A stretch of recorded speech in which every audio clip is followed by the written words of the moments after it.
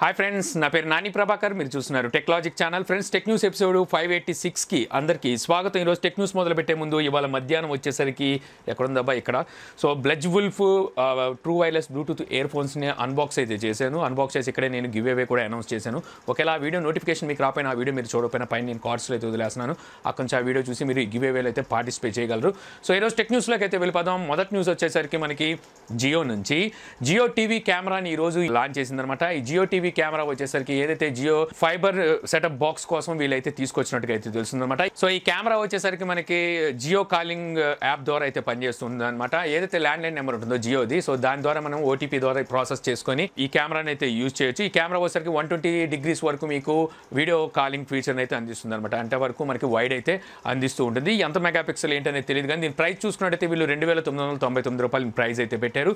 So తర్వాత news వచ్చేసరికి మనకి నూబియా నుంచి.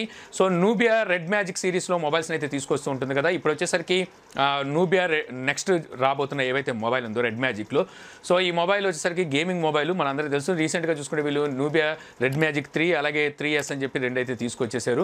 సో ఇప్పుడు రాబోయేది 4 అయినా కావచ్చు, లేదా 5 అయినా కావచ్చు. సో ఇప్పుడు ఈ మొబైల్ సంబంధించిన కొంత ఇన్ఫర్మేషన్ అయితే బయటకు వచ్చింది. ఈ మొబైల్ వచ్చేసరికి 5G సపోర్ట్తో స్నాప్డ్రాగన్ 865 ప్రాసెసర్తో ఈ మొబైల్ అయితే రాబోతుంది.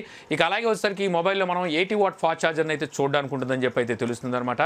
అలాగే ఈ మొబైల్ డిస్ప్లే రీఫ్రెష్ రేట్ కూడా చూసుకున్నట్టయితే 144 Hz వరకు మనకి డిస్ప్లే రీఫ్రెష్ రేట్ అయితే ఉంటుంది. సో ఇప్పుడు చూసుకుంటే చాలా కంపెనీలు డిస్ప్లే రీఫ్రెష్ రేట్ మీద, అలాగే వచ్చేసరికి ఈ ఫాస్ట్ ఛార్జింగ్, సూపర్ ఛార్జింగ్, అలాగే ర్యాపిడ్ ఛార్జింగ్ అని చెప్పేసి స్పీడ్గా ఛార్జ్ ఎక్కే డివైసెస్ మీద అయితే వర్క్ చేస్తున్నారు. వివో చూసుకున్నట్టయితే 120 watt ఫాస్ట్ ఛార్జర్ మీద అయితే వర్క్ చేస్తూనే ఉంది. అలాగే మనకి షామీ చూసుకుంటే 100 watt ఫాస్ట్ ఛార్జర్ అయితే తీసుకురావడానికి సిద్ధంగా ఉంది. సో ఇప్పుడు వచ్చేసరికి వీళ్ళు 80 watt ఫాస్ట్ ఛార్జర్ అయితే తీసుకురాబోతున్నారు. సో తర్వాత నుంచి చూసుకుంటే మనకి సామ్సంగ్ నుంచి సామ్సంగ్ కొన్ని మొబైల్స్ వచ్చేసరికి ఇప్పుడు గీక్ బెంచ్లో అయితే స్పాట్ అయినాయి వరుసగా. ఇందులో మెయిన్గా చూసుకున్నట్టయితే మనకి రీసెంట్గా లాంచ్ చేసిన సామ్సంగ్ A51 ఈ మొబైల్లో వచ్చేసరికి వీళ్ళు 5G వేరియంట్ని ఓన్లీ సౌత్ కొరియా కోసం అయితే తీసుకురాబోతున్నట్టు తెలుస్తుంది. దీని గీక్ బెంచ్ స్కోర్ అయితే బయటకు వచ్చింది. ఇందులో వచ్చేసరికి వీళ్ళు Exynos 980 ఈ ప్రాసెసర్ అయితే యూజ్ చేయబోతున్నారు. ఇంకా మిగిలిన స్పెసిఫికేషన్స్ అన్ని చూసుకుంటే ఇక్కడ మనకు లాంచ్ చేసిన ఏదైతే A51 ఉందో, సో ఇక్కడ వచ్చేసరికి 4G వేరియంట్ని అయితే లాంచ్ చేశారు. సో 5G వేరియంట్ వచ్చేసరికి అక్కడైతే వీళ్ళు లాంచ్ చేయబోతున్నారు. సో ఇది వచ్చేసరికి మనకి గీక్ బెంచ్లో అయితే స్పాట్ అయింది. ఈ మొబైల్ ఆల్రెడీ మన ఛానల్ అయితే అన్బాక్స్ చేసాం, బట్ వచ్చేసరికి LTE వేరియంట్ అంటే 4G వేరియంట్. ఇక అలాగే వచ్చేసరికి సామ్సంగ్ ఈ ఇయర్ తీసుకురాబోతున్న A41 లాస్ట్ ఇయర్ వచ్చేసరికి A40 తీసుకొచ్చారు. అందులో వచ్చేసరికి 7904 ఈ ప్రాసెసర్ అయితే యూజ్ చేసినట్టున్నారు. సో ఇప్పుడు వచ్చేసరికి A41 ఇందులో వచ్చేసరికి వీళ్ళు మీడియాటెక్ హెలియో P65 ఈ ప్రాసెసర్ అయితే యూజ్ చేయబోతున్నట్టు తెలుస్తుంది. ఇది కూడా మనకు వచ్చేసరికి ఇక్కడ గీక్ బెంచ్లో అయితే స్పాట్ అయిందనమాట. సో లాస్ట్ ఇయర్ వీళ్ళు తీసుకొచ్చిన A40లో ప్రాసెసర్ చూసుకుంటే వీళ్ళు ఓన్ ప్రాసెసర్ Exynos ప్రాసెసర్, ఇందులో వచ్చేసరికి వీళ్ళు మీడియాటెక్ ప్రాసెసర్ అయితే యూజ్ చేస్తున్నారు. సో ఆ ప్రాసెసర్ కన్నా కొంచెం బెటర్ ప్రాసెసర్ అని చెప్పొచ్చు. బట్ వచ్చేసరికి వీళ్ళు మరి మీడియాటెక్ ఎందుకు తీసుకొచ్చారో అర్థం కాలేదు. వీళ్ళ దగ్గర ఇంకా బెటర్ ప్రాసెసర్లు అయితే ఉన్నాయి. అలాగే లేకపోతే వీళ్ళు క్వాల్కామ్కి అయితే వెళ్ళొచ్చు. ఇంకా అలాగే వచ్చేసరికి సామ్సంగ్ S20 సిరీస్ని అయితే తీసుకురాబోతుందిగా. ఫిబ్రవరి 11వ తారీఖున ఈ మొబైల్ అయితే లాంచ్ చేయబోతుందని చెప్పి మనం అంటే ఈ మొబైల్ సిరీస్ని అయితే లాంచ్ చేయబోతుంది. గతంలో ఎప్పటి నుంచో మాట్లాడుకున్నాం కదా. ఇందులో అసలు వీళ్ళు 2 వేరియంట్స్ అయితే తీసుకొస్తున్నారు, US వేరియంట్ అలాగే యూరోప్ వేరియంట్.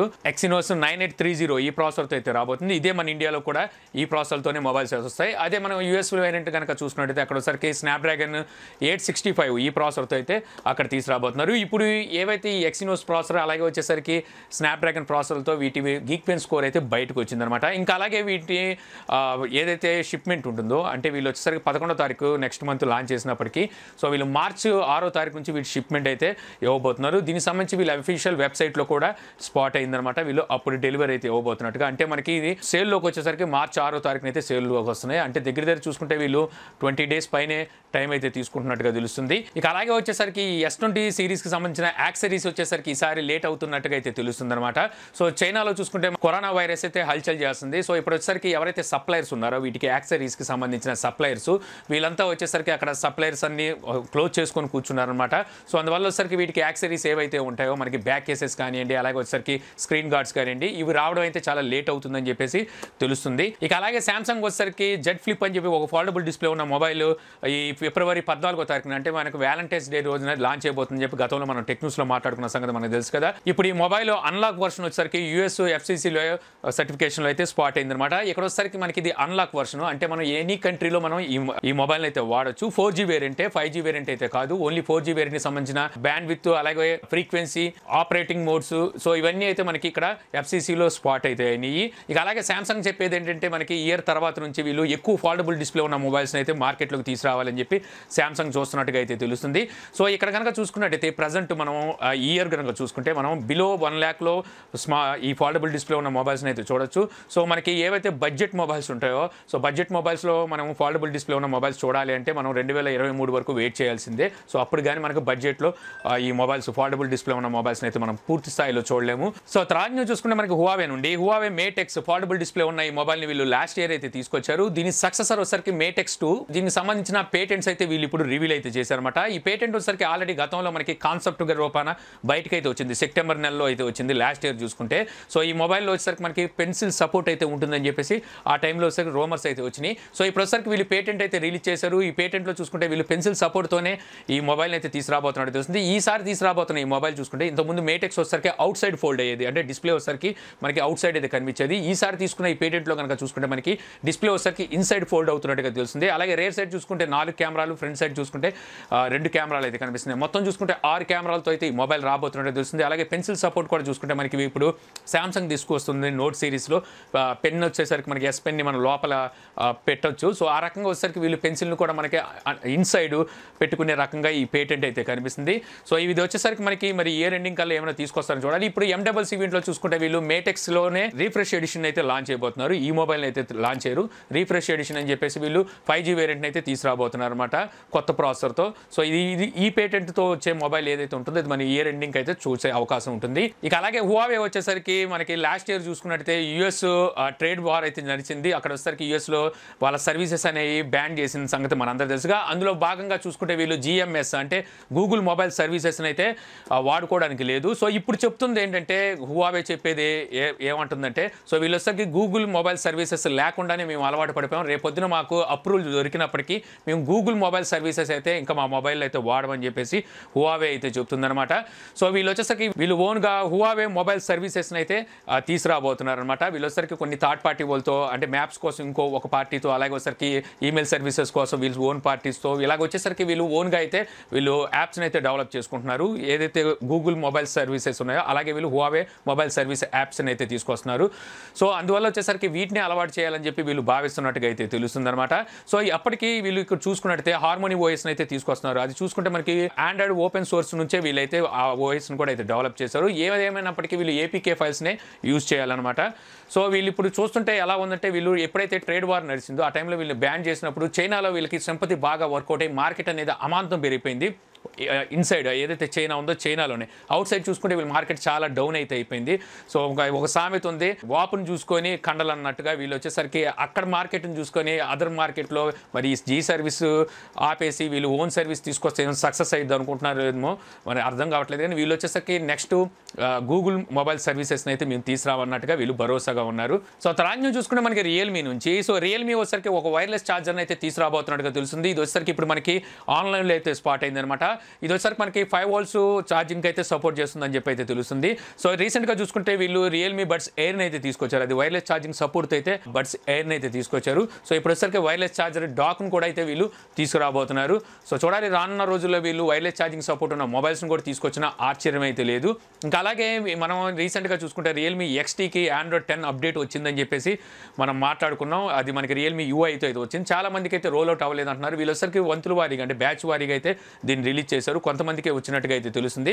సో మీరు అప్డేట్ చేసుకోవాలనుకుంటే, మీరు మాన్యువల్గా చేసుకోవాలనుకుంటే మీరు realme.comలోకి వెళ్తే అక్కడ మీకు సపోర్టింగ్ పేజ్ అయితే ఉంటుంది. అక్కడికి వెళ్ళాక సాఫ్ట్వేర్ అండ్ సర్వీసెస్ కనిపిస్తుంది అనమాట. అందులోకి వెళ్ళి మీరు వచ్చేసరికి ఇది మాన్యువల్గా డౌన్లోడ్ చేసుకొని మీరు ఇది అప్డేట్ అయితే చేసుకోవచ్చు. నన్ను అడిగితే మీరు వెయిట్ చేయడం బెటరు, మీకు OTA ద్వారా అయితే వస్తుందన్నమాట. సో అప్పటి వరకు వెయిట్ చేసి అప్పుడే అప్డేట్ చేసుకోమని అయితే నేను చెప్తాను. సో తర్వాత చూసుకున్న మనకి HMD గ్లోబల్ నుంచి, HMD గ్లోబల్ వచ్చేసరికి మనకి MCC ఈవెంట్లో నోకియాలో 3 మొబైల్స్ అయితే లాంచ్ అయిపోతున్నాను గతంలో మనం మాట్లాడుకున్నాం. ఒకటోసరికి 8.2, ఇంకోటోసరికి 5.2, మరొకటిసరికి 1.3. ఈ 3 మొబైల్స్ని వీళ్ళు వచ్చేసరికి MCC ఈవెంట్లో 23వ తారీఖున ఫిబ్రవరి 23వ తారీఖున లాంచ్ అయిపోతున్నట్టుగా ఇప్పుడైతే కన్ఫర్మ్ అయింది. వీళ్ళు వచ్చేసరికి దీనికి సంబంధించిన ఒక పోస్టర్ని అయితే రివీల్ చేశారు. సో ఏదైతే ఇందులో 8.2 ఉందో ఇది వచ్చేసరికి వీళ్ళు 5G సపోర్ట్తో అయితే ఈ మొబైల్ తీసుకురాబోతున్నారు. స్నాప్డ్రాగన్ 765 ఈ ప్రాసెసర్ అయితే వాడబోతున్నట్టుగా ఆల్రెడీ మనకి గతంలో సమాచారం కూడా ఉంది. బట్ అసలు దీని ప్రైస్ చూసుకుంటే వీళ్ళు దగ్గర 38,000 ఎంతో ప్రైస్ అయితే పెట్టబోతున్నారు.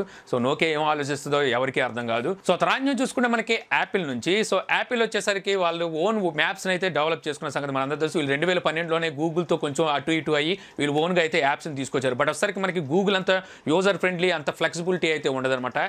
మనకి యాపిల్ మ్యాప్స్ కనుక చూసుకున్నట్టయితే గూగుల్ మ్యాప్స్లో వచ్చరికి మనకి సర్వీసెస్ కూడా చాలా ఎక్కువగా అయితే ఉంటాయి యాపిల్ మ్యాప్స్తో కంపేర్ చేసుకొని చూస్తే. ఇప్పుడు వచ్చరికి వీళ్ళు యాపిల్ మ్యాప్స్కి యూరోప్ అండ్ యూఎస్ కోసం కొత్త అప్డేట్ని అయితే తీసుకొచ్చినట్టుగా అయితే వస్తుంది. ఈ అప్డేట్ ద్వారా ఇప్పుడు వీళ్ళు వచ్చేసరికి అక్కడ ఉన్న స్ట్రీట్స్, అలాగే shopping malls, airports, roads, buildings, వీటన్నిటికి సంబంధించి మరింత డీటెయిల్డ్గా అయితే ఈ మ్యాప్ని అప్డేట్ చేసినట్టుగా అయితే తెలుస్తుంది. సో థర్డ్ న్యూస్ వచ్చేసరికి మనకు OnePlus నుంచి OnePlus వచ్చేసరికి వైర్లెస్ పవర్ కన్సర్టియంలో జాయిన్ అయినట్టుగా అయితే తెలుస్తుంది. దీని అర్థం ఏంటంటే ఇంకా పై OnePlus నుంచి రాబోయే మొబైల్లో మనం వైర్లెస్ ఛార్జింగ్ సపోర్ట్ అయితే చూడొచ్చు. రీసెంట్ గానే చూసుకుంటే మనకి OnePlus 8 లో వైర్లెస్ ఛార్జింగ్ సపోర్ట్ ఉంటుందని చెప్పేసి మనకు కొన్ని పోస్టర్లు కూడా అయితే రివీల్ అయినాయి. ఇప్పుడు వచ్చరికి వీళ్ళు వైర్లెస్ పవర్ కన్సర్టియంలో అయితే జాయిన్ అయినట్టుగా అయితే ఇప్పుడు తెలుస్తుంది అనమాట. సో థర్డ్ న్యూస్ చూసుకుంటే మనకి సోనీ నుంచి సోనీ MWC ఈవెంట్లో ఒక మొబైల్ అయితే లాంచ్ అయిపోతుందని చెప్పి గతంలో మనం మాట్లాడుకున్న సంగతి తెలుసు కదా. సో ఇక్కడ వచ్చరికి సోనీ Xperia 5 అయితే తీసుకురాబోతుందని చెప్పి మనం అనుకున్నాం. దీన్నే వచ్చేసరికి వీళ్ళు Xperia 1.1 అని చెప్పి కూడా అయితే పిలవబోతున్నట్టుగా అయితే తెలుస్తుంది. ఇప్పుడు ఈ మొబైల్ సంబంధించిన కెమెరా ఇన్ఫర్మేషన్ అయితే బయటకు వచ్చింది. సో ఇందులో వచ్చరికి వీళ్ళు రేర్ సైడ్ 5 కెమెరాస్ అయితే యూజ్ చేయబోతున్నారు. సో ఇక్కడ చూసుకుంటే మెయిన్ కెమెరా వచ్చరికి 12 మెగాపిక్సెల్ ఉంటుంది, సెకండరీ కెమెరా వచ్చరికి 64 మెగాపిక్సెల్ ఉంటుంది. ఇది టెలిఫోటో సెన్సార్ అయితే యూజ్ చేయబోతున్నట్టుగా అయితే తెలుస్తుంది అనమాట. ఇది 5x ఆప్టికల్ జూమ్ అయితే సపోర్ట్ చేస్తుంది. థర్డ్ కెమెరా వచ్చరికి 2 మెగాపిక్సెల్ యూజ్ చేస్తున్నారు. ఇది TOF అంటే టైమ్ ఆఫ్ ఫ్లైట్ 3D కెమెరాని అయితే యూజ్ చేయబోతున్నారు. ఇంకా ఫోర్త్ కెమెరా చూసుకుంటే వీళ్ళు పెరిస్కోప్ సెన్సార్ అయితే యూజ్ చేస్తున్నారు. ఇది వచ్చరికి ఆప్టికల్ ఇమేజ్ స్టెబిలైజేషన్ కోసం వీళ్ళు ఈ సెన్సార్ అయితే యూజ్ చేయబోతున్నట్టు తెలుస్తుంది. ఇక ఫిఫ్త్ కెమెరా చూసుకుంటే 12 మెగాపిక్సెల్, ఇది అల్ట్రా వైడ్ యాంగిల్ సెన్సార్ అయితే వీళ్ళు యూజ్ చేయబోతున్నారు. సో సోనీ వచ్చరికి మన ఇండియాలో మొబైల్స్ అయితే తీసుకురావడం మానేసింది. ఆ తర్వాత నుంచి వీళ్ళు కొన్ని మంచి పనులు చేస్తూ మంచి మొబైల్ని అయితే లాంచ్ చేయడానికి వీళ్ళకి టైం దొరికిందనమాట. సో థర్డ్ న్యూస్ చూసుకుంటే మనకి ఫేస్బుక్ నుంచి సో ఫేస్బుక్ వచ్చేసరికి ఫేస్బుక్లో ఏదైతే కరోనా వైరస్కి సంబంధించిన మిస్ఇన్ఫర్మేషన్ ఎవరైతే పోస్ట్ చేస్తున్నారో సో వాటిని వచ్చేసరికి రిమూవ్ చేయబోతున్నట్టుగా అయితే ఫేస్బుక్ అయితే చెప్తుందన్నమాట. ప్రజెంట్ చూసుకుంటే వరల్డ్ హెల్త్ ఆర్గనైజేషన్ అయితే ఒకటి డిక్లేర్ చేసింది అనమాట, ఎమర్జెన్సీని అయితే డిక్లేర్ చేసింది. సో ఇప్పుడు వచ్చేసరికి ఈ కరోనా వైరస్ మీద సరిగ్గా అవగాహన లేక చాలా మంది వచ్చేసరికి పిచ్చి పోస్టులు అయితే చేస్తున్నారు ఫేస్బుక్ ద్వారా, అంటే సోషల్ మీడియా ద్వారా అయితే దీన్ని స్ప్రెడ్ చేస్తున్నారు. దీనివల్ల వచ్చేసరికి ఎవరైతే ఆన్లైన్ యూజర్స్ ఉంటారో వీళ్ళు వచ్చేసరికి ఇంకొంచెం కంగారు పడే పోస్టులు అయితే ఎక్కువగా పెరిగిపోతున్నాయి. సో ఇప్పుడు వచ్చేసరికి ఫేస్బుక్ చెప్పేది ఏంటంటే ఏవైతే ఎటువంటి మిస్ఇన్ఫర్మేషన్ ఉన్న కరోనా వైరస్ మీద వీడియోస్ కానివ్వండి, అలాగే పోస్టులు కానీ ఉంటే వాటినన్నింటినీ తొలగించబోతున్నట్టుగా ఫేస్బుక్ అయితే చెప్తుంది. త్రాజ్యం చూసుకుంటే మనకి గూగుల్ నుంచి గూగుల్ ట్యాంగి అని చెప్పి ఒక కొత్త అప్లికేషన్ అయితే ఈరోజు లాంచ్ చేసిందనమాట. వీళ్ళు వచ్చేసరికి మనకి ఆండ్రాయిడ్ వాయిస్కి ఎందుకు తీసుకురాలేదు తెలియదు, కానీ ఇది యాపిల్కి అలాగే వెబ్ వర్షన్ ఈ రెండు అయితే తీసుకొచ్చిందనమాట. ఈ టంగి అనే అప్లికేషన్ దేని తీసుకొచ్చిందంటే ఏదైతే టిక్ టాక్ ఉందో దీనికి పోటీగా వచ్చేసరికి వీళ్ళు టంగిని అయితే తీసుకొచ్చారు. సో ఇందులో వచ్చేసరికి మనకి సేమ్ మనకి టిక్ టాక్లో ఉన్నట్టుగానే ఫీచర్స్ అయితే ఉంటాయి. బట్ వచ్చేసరికి ఇది మనం రిజిస్టర్ చేసుకొని తర్వాత దీనికి వచ్చేసరికి మనం అప్రూవల్ కూడా అయితే పొందాలి. దీనికోసం ఒక 1 వీక్ అయితే పడుతుంది. టిక్ టాక్ ఉందనుకోండి, ఎవరు కావాలన్నా సరే దీంట్లో మనం వీడియోస్ని అయితే పోస్ట్ చేయొచ్చు. అలాగే ఇందులో వచ్చేసరికి వీళ్ళు కేటగిరీ వైజ్గా అయితే ఈ క్రియేషన్ కూడా అయితే సపరేట్ చేసి అందిస్తున్నారు. అంటే లైఫ్ స్టైల్కి సంబంధించి, హెల్త్కి సంబంధించి, ఆర్ట్కి సంబంధించి ఈ రకంగా మనకి ఇప్పుడు టెక్నాలజీ ఫీల్డ్ ఎలా ఉందో అలాగే ప్రతి దానికి ఒక కేటగిరీ ఉంటుంది కదా. సో ఆ రకంగా వచ్చేసరికి వీళ్ళు కేటగిరీ వైజ్గా అయితే అందిస్తున్నారు. అంటే మనం బెటర్ అండ్ బెస్ట్ క్వాలిటీ వీడియోస్ని అయితే ఇందులో వాచ్ చేయవచ్చు. సో చూద్దాం, మనకి ఇది ఇంకా ఆండ్రాయిడ్ వర్షన్ ఎందుకు లాంచ్ చేయలేదు అర్థం కాలేదు. సో త్వరలో వచ్చరికి ఆండ్రాయిడ్లో కూడా దీన్ని తీసుకొస్తారేమో. సో థర్డ్ న్యూస్ చూసుకుంటే మనకి స్పేస్ జెట్ నుండి సో స్పేస్ జెట్ డేటాబేస్ అనేది లీక్ అయినట్టుగా అయితే తెలుస్తుందన్నమాట. సో ఎవరైతే ప్రయాణికులు ఉన్నారో స్పేస్ జెట్లో ప్రయాణించిన వాళ్ళ డేటా వచ్చేసరికి 1.2 మిలియన్ ప్యాసింజర్స్ డేటా అనేది లీక్ అయితే అయిపోయింది. ఇక్కడ వచ్చరికి వాళ్ళ పేరు, phone number, email address, date of birth అలాగే ఫ్లైట్ ఇన్ఫర్మేషన్తో సహా మొత్తం అంతా డేటా అయితే లీక్ అయినట్టుగా అయితే తెలుస్తుందన్నమాట. సో ఈ ఇన్ఫర్మేషన్ చాలు ఈజీగా వాళ్ళ అకౌంట్స్ అన్నింటినీ హ్యాక్ చేయడానికి. సో దీనికి మరి స్పేస్ జెట్ ఏం చేస్తుందో చూడాలి. సో థర్డ్ న్యూస్ చూసుకుంటే మనకి కెనలైస్ నుంచి వచ్చేసరికి గ్లోబల్ మార్కెట్ 2019 Q4 రిపోర్ట్స్ అయితే బయటికి తీసుకొచ్చిందనమాట.